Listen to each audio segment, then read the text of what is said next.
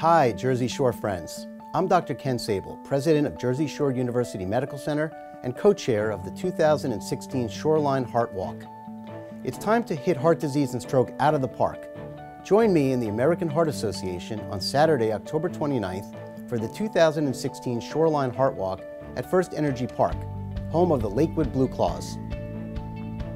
Did you know that heart disease is the nation's #1 killer and stroke is number 5?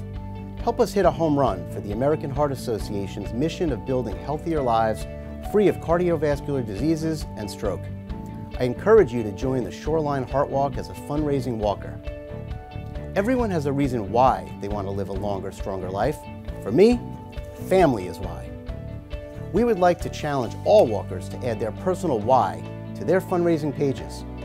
Join us as we create a culture of health in our communities.